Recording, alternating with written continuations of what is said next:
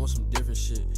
I might just hit your bitch out walking the park. What's up, y'all? I'm Darren Randall. Welcome back to Let It Be Known. We're already 6 weeks through the NFL season, and I feel like it's a perfect time to take a look back at some of the worst contracts from this past offseason. So number 3 on the list, I'm going with Trevor Lawrence. The Jaguars signed Trevor Lawrence to a 5-year, $275 million contract with $200 million guaranteed and a $37 million signing bonus. Trevor Lawrence has led the Jaguars to a 1-4 record, losing to the Cleveland Browns, the Miami Dolphins, the Buffalo Bills, the Houston Texans, and barely getting their first win this week against the Indianapolis Colts. To remind you, that was against a 40-year-old Joe Flacco in his second game of the season. He has 1,100 yards, 6 touchdowns, and 2 interceptions through 5 games with a 59.6 completion percentage. To remind you, this is his worst completion percentage since his rookie year. And honestly, I was giving him a lot of slack in his first year because of Urban Myers, and I felt like that was a lot of the difficulties that he was having. But now you're already in your 4th year, you're a first-round pick, a first overall pick in an NFL draft, and honestly, you haven't showed up. They named the stadium after you this past year, and you, Trevor Lawrence, are supposed to be a winner, a unicorn, a guy that somebody can put the franchise on their back. And so far, Trevor Lawrence, you're not living up to the contract, and neither are you living up to your draft status.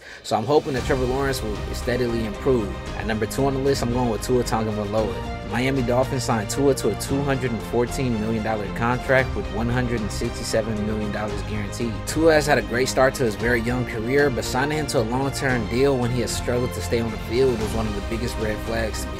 We're already 2 games through the season and he's already on IR, and no telling when he's going to come back. Tua's concussions has been one of the scariest things I've ever witnessed on the NFL field, and there's no telling if Tua's going to end up going 5, 6, 7, 8 years in the future. So honestly, if I'm a part of the Miami Dolphins fan base or the Miami Dolphins organization, I feel like it's time to draft a quarterback or time to, pull in a free agent and see where you guys can do in the future. Because I don't know if Tua's going to end up being what you guys need him to be. They signed him to a long-term contract, and I feel like this was probably one of the worst contracts of the past offseason just because nothing is guaranteed, and who knows if Tua's going to retire or keep playing in the NFL, even though he has mentioned he has no plans of retiring. Number 1 on the list, I'm going Dak Prescott. The Dallas Cowboys signed Dak to a $240 million contract worth $231 guaranteed and $80 million signing bonus. The Cowboys are currently 3-2 and second in the division, and honestly, they're probably lucky to be that. This is probably one of the worst offenses I've seen in the last numerous of years from the Cowboys, and that's saying a lot since they just paid Dak Prescott the most money ever for a quarterback in NFL history, and also paid wide receiver CeeDee Lamb one of the biggest contracts in NFL history.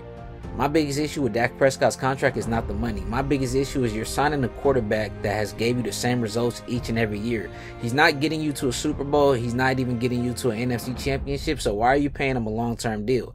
I feel like the best option for the Dallas Cowboys this past offseason was to honestly let Dak play this last year, and maybe after this season sign him to a long-term contract. If he proves that things have changed, then he's a way better, different quarterback. I do understand Dak Prescott was coming off an all-pro season and as an MVP favorite, but he hasn't done anything to prove that he should be here for years and years to come. Honestly, this is the same Tony Romo story, the same Dallas Cowboys story, and I feel like fans deserve better. I feel like Dallas Cowboys fans are sick of not only Jerry Jones, not only Dak Prescott, not only losing, they're just tired of the culture.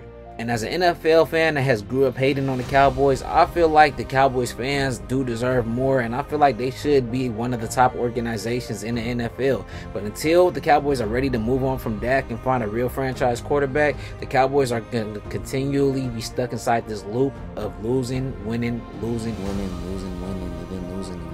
With that being said, those were my 3 worst contracts of this past NFL offseason, but y'all let it be known below whether you agree or disagree. Do you feel like Dak or somebody else should have been on or off this list? Who do you feel like were the top 3 worst contracts of this past offseason? Who did I miss? But let it be known, we gone, I'm out.